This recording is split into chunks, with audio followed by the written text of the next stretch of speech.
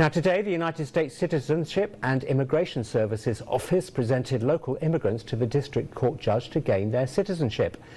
27 new citizens were warmly welcomed into the United States from all over the world. Mexico, Nigeria, Peru and Ukraine are just a few.